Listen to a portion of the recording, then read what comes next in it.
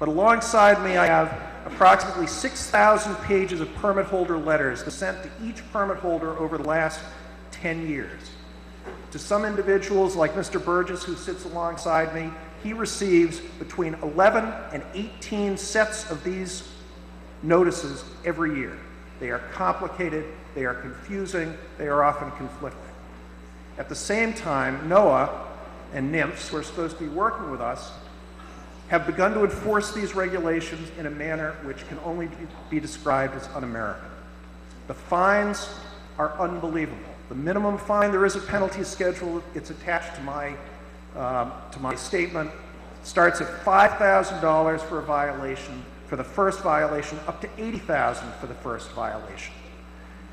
Fines are repetitively charged. Over the last 10 years, we have seen fines change from serious fines for conservation violations to $500,000 fines for late paperwork.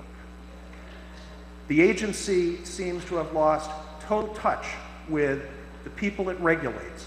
Some of these violations, in fact, we discovered were being observed by NOAA personnel who sat by idly, knowing that somebody was not getting a report in timely, and then turned it over to law enforcement and who issued $500,000 fines, all for unintentional, totally understandable violations. The situation is unbearable.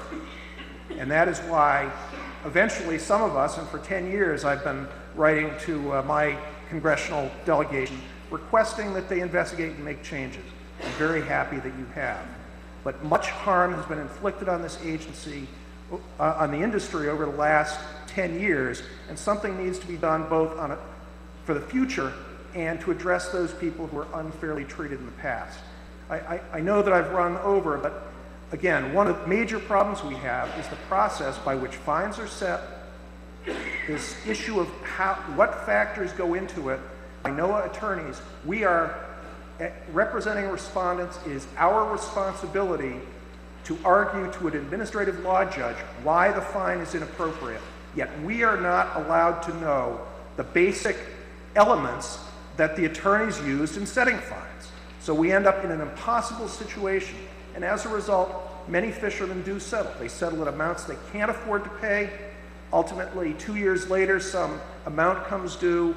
They lose their boats, they lose their homes, they lose the ability to put their children through college, and they lose an important part, we lose an important part of our culture.